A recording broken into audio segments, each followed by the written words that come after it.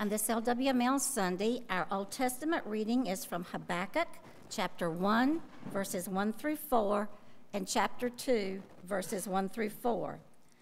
The oracle that Habakkuk the prophet saw, O Lord, how long shall I cry for your help, and you will not hear, or cry to you violence, and you will not save? Why do you make me see iniquity, and why do you idly look at wrong? Destruction and violence are before me. Strife and contention arise. So the law is paralyzed, and justice never goes forth. For the wicked surround the righteous, so justice goes forth perverted.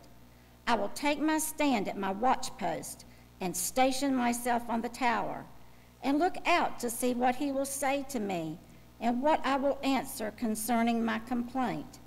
And the Lord answered me, write the vision, make it plain on tablets, so he may run who reads it. For still the vision awaits its appointed time. It hastens to the end. It will not lie. If it seems slow, wait for it. It will surely come. It will not delay. Behold, his soul is puffed up. It is not upright within him, but the righteous shall live by his faith. This is the word of the Lord. Thanks be to God.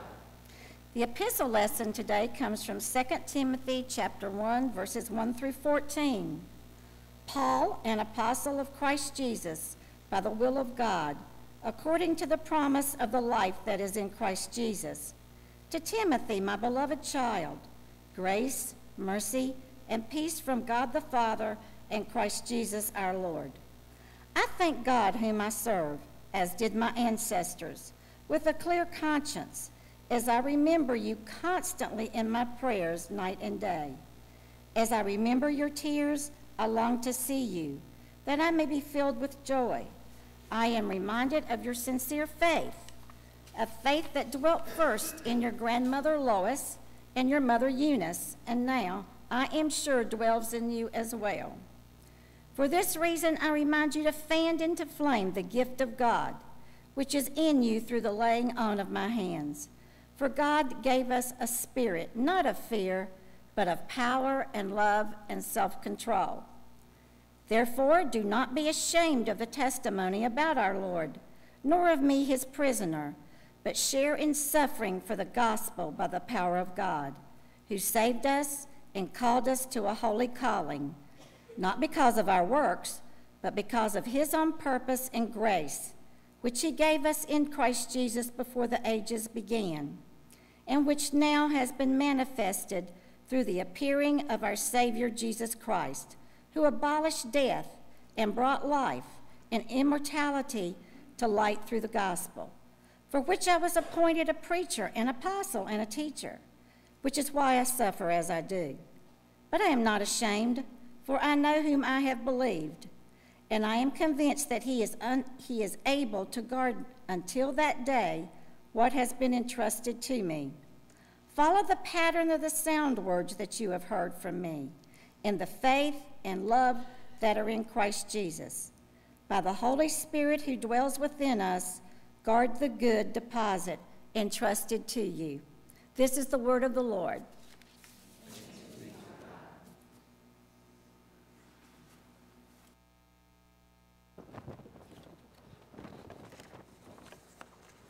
Holy Gospel recorded for us this day is from the 17th chapter of Luke. And he said to his disciples, temptations to sin are sure to come, but woe to the one through whom they come. It would be better for him if a millstone were hung around his neck and he were cast into the sea, than that he should cause one of these little ones to sin. Pay attention to yourselves. If your brother sins, rebuke him, and if he repents, forgive him.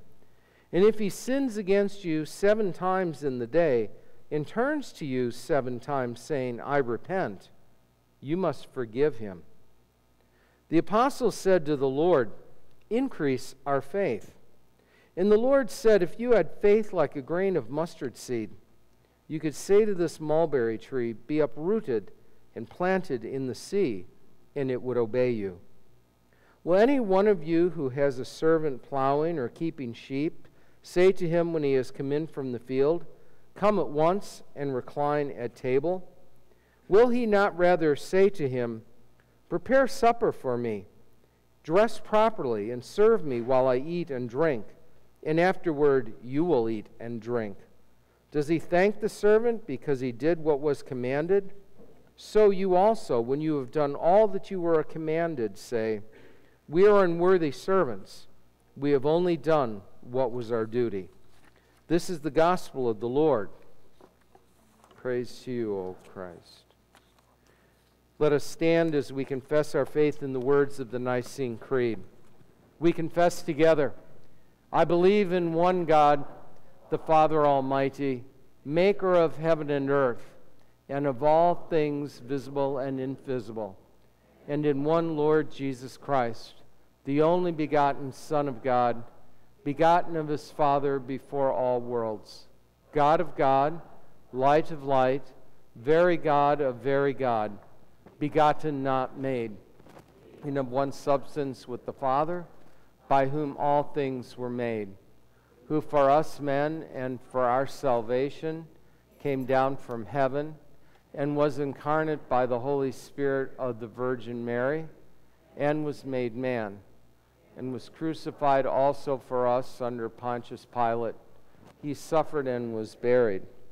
And the third day he rose again, according to the Scriptures, and ascended into heaven, and sits at the right hand of the Father. And he will come again with glory to judge both the living and the dead, whose kingdom will have no end.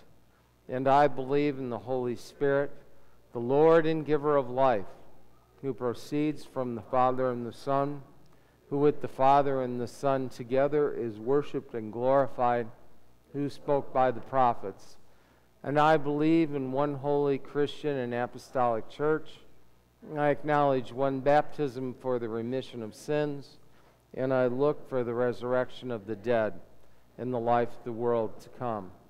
Amen. You may be seated. We call the children forward for the children's message.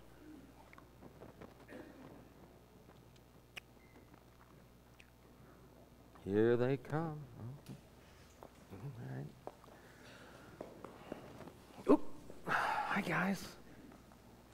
Everybody had a good weekend so far? Yeah? I had a pretty good weekend. I was given something this weekend. Many of you don't know this, but I do something called medieval reenactments. I belong to a group called the Society for Creative Anachronism, and we do a lot of medieval things. And one of the things is we get, for service or for effort or for showing that we're really good at a skill, sometimes they give us things. Well, I was made a baron this past weekend. So I get one of these now. What do you think? Is it a good look? Yeah. Yeah, really, isn't it? Yeah, and you have to curtsy now in the hall and call me your excellency and stuff. Okay, they're not so excited about that part, but a friend of mine made me this, so it's official. I got this really cool thing that was hand illuminated for me by a friend of mine. Illuminated means that he did the colors, and he did all the script work for me to tell me that I'm now a baron. How about that? Pretty cool, huh? Guess what? Mr. Carter, sit down. Yeah, Mr. Carter, okay. Or else, no nap time. Mommy. Yeah, I'd ask Mom for a vote on that one. Anyway, you guys are funny. Okay, well, anyway, I got a bigger award. I'm funny? Yeah, thanks. I got a bigger award on Thanksgiving Day, 1954, way back at the dawn of time, okay? And I was baptized. Yeah, because you're big. Well, that's one reason. Okay, the other one is I like groceries. Okay. Yeah, you hate groceries. Yeah. Well, I was given a crown on Thanksgiving Day in November 1954. And that's when I was baptized into the family of God. And I didn't just get to be part of the thing. I got to be a king's kid. And I am so. And you guys are too when you're baptized. How about that? What do you think? Everybody here baptized? I am. Yeah, you are. Trust me. Yes, you are. No. I bet Mom says yes. Okay, let's have a prayer and we'll let you go back, okay? My mom's a carrot. Okay, let's pray. Heavenly Father, thank you for making us your children through baptism, and we rejoice that you give us life and breath and you give us a name. In your name we pray. Amen. Okay. I'm going to go see Mrs. and Mr. Carrot. How do you follow that up? I don't know. No. Okay. Well, anyway, the gospel lesson for today is one of those that you could like preach on, you know, and have an hour and a half long sermon. But we've got things to do, so we're going to limit it. And what we like to do, what pastors do that generally get this text is, you know, we kind of divide it up and we'll do one part one year and we'll do one part another year.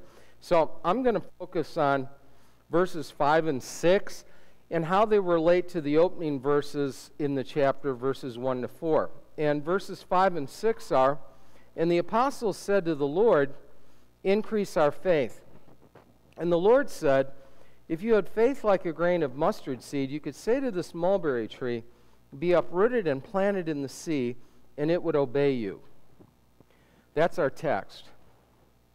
Well, today is LWML Sunday, and I don't have anything purple on, but there are ladies that are running around church and some of their spouses that will have purple attire on today to remind you that there's a service organization that's been a part of our church for a very, very, very long time. And the thing about the ladies is they have made do with very little other than a coffee pot and a little cardboard box for decades, okay?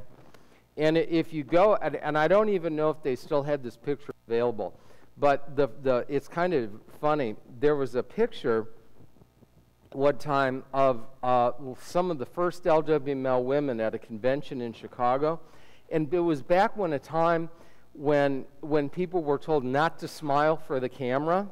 So they look like a bunch of angry German women. It's just hilarious, okay? But they got their purses and their little flowered hat and their gloves, and they're standing there, you know, like that. And I think it's maybe because they counted and they didn't get enough in their mite boxes that Sunday. But, you know, so...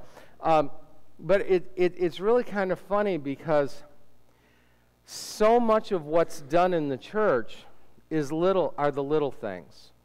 And they make all the difference in the world, don't they? Just a greeting, a smile, a name tag, things like that just kind of help to draw us in and be closer to God. It's very, very common things. And our Lord kind of set the stage for that, didn't he? Very, very simple things. A hay box, cross, water, bread, wine, just the basics of life. So he's teaching his disciples, okay? And he's telling them, you know, what it means to be a follower. And then he throws them this curve. In the opening verses of the chapter, it's all about forgiveness. And it's interesting because he says, for habitual sin, you have to be a habitual forgiver. And what's their response? Lord, increase our faith. Finally, somebody in the Bible admits that they do not have the skill set necessary to do what God's asking them. We're not forgiving people. Humankind, they just don't forgive well. It's not a natural response. The natural response to having somebody sin against you in the biblical sense, or do something that's kind of offensive, especially in this day and age, is to get mad, to walk away, to break relationship, to do everything possible to destroy any good that was there. That's the worst. At the best, people walk away and they just don't engage anymore. That's extremely destructive. And Jesus was trying to help the disciples to understand that being a Christian is based on relationship. The problem is relationships are between human beings. And we get wrapped around the axle about stuff. And we make mistakes. And that's kind of covered with a layer of, you've offended me, you've hurt me, and now I don't want to engage you anymore. That's not biblical. Okay? What does the world tell you? Don't be a doormat. Granted, there are occasions and relationships where that is an appropriate response. But before you do that, you go out of your way to see if it can be mended. And it's a small thing, isn't it? The disciples respond with, increase our faith. They get it. At that point in time, Jesus' followers were actually spot on. The only way to do this properly was to focus on God. And he's telling them, you have within you what I've given you, and you can do this. And it doesn't take a lot. If you've ever seen a mustard seed, it's almost a dust mite. It's incredibly tiny. And Jesus says that's all it takes. A mulberry tree, by the same token, in comparison to the mustard seed, is quite a large object. How come we can't do that? Why can't we put aside our pride, our sense of self-importance, the things that we think are important to us and the things that we value?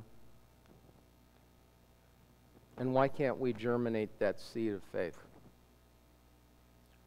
It's because we're broken too.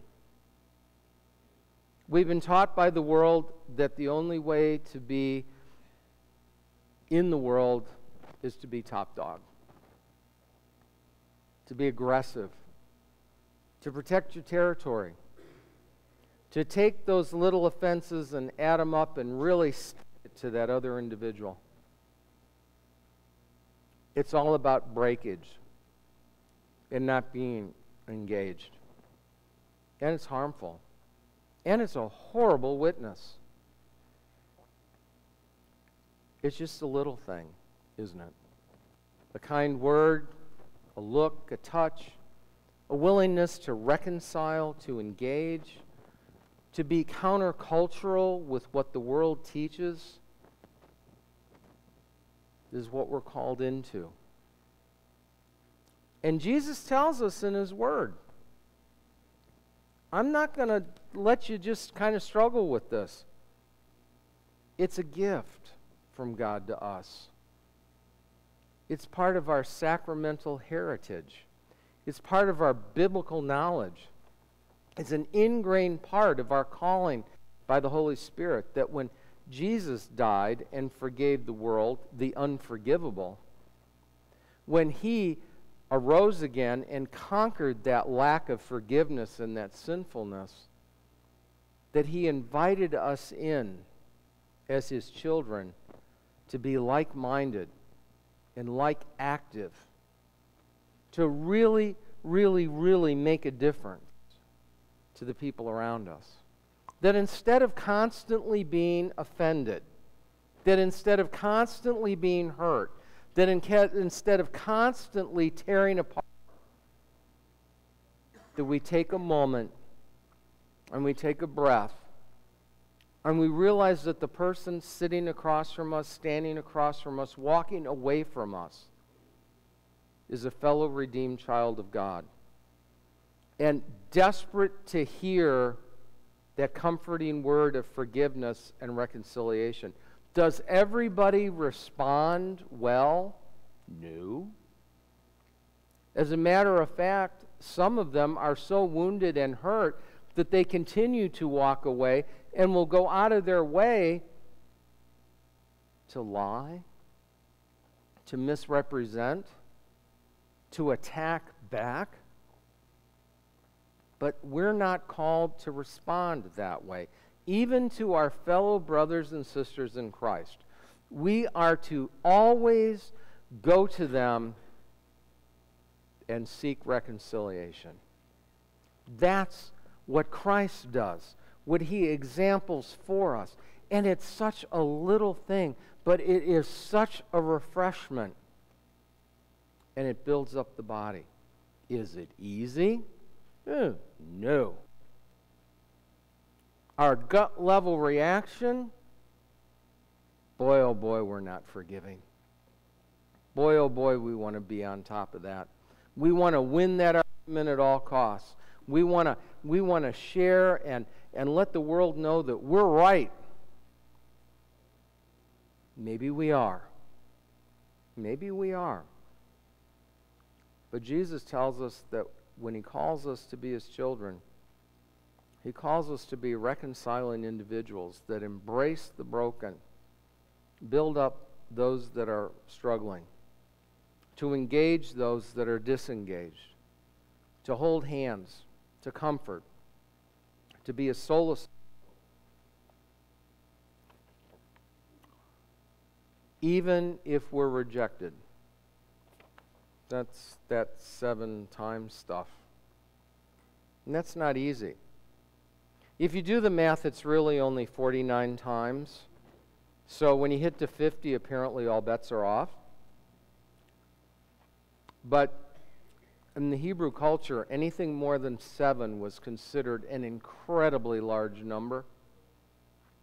And so when Jesus goes 70 times 7, or 7 times 7, as he does a couple of different places, he takes that number and he does what I call Hebrew infinity to remind us that it just doesn't stop. That we're always to look for the best, the brightest, and that's that little bitty kernel of redemption, even in the most hideous of engagements. Boy, that's not easy, is it? It really and truly isn't. It takes a big faith. And we don't have that. Not on our own. That's why he says, I'm going to give that to you too. That's why we refresh and we engage in communion, in Bible study, prayer, because that's where we get fed to be able to do this stuff, because on our own, we can't. The ladies are leading the charge today. They're helping with worship. They're doing all sorts of things that today that they normally don't do. And I will bet you dollars to donuts, including a fresh box of hot Krispy Kremes, that somebody's going to be irritated that they are. And they're going to come at me, or one of you, and they're going to be upset and horrified. You know what? Love them. Love them. There's something else going on, I guarantee it.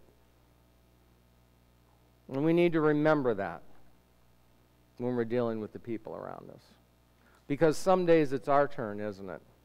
We're not at our best. We're hurting. And we come at the world sideways. And we need that little bit of grace too. It's a give and take. It's an act of mercy. It's what God demonstrates to us, and he calls us into that every single day, to take those little acts of kindness and turn them into big, big things. Sort of like mite boxes and coffee hour and stuff like that. So, thank the ladies today when you see them in their purple stuff. Thank them for showing us how to do mission work with little things, because it's those things that teach us how to engage the big things. In our Lord's name, amen. And now may the peace of God that surpasses all human understanding keep our hearts and our minds forever in Christ Jesus.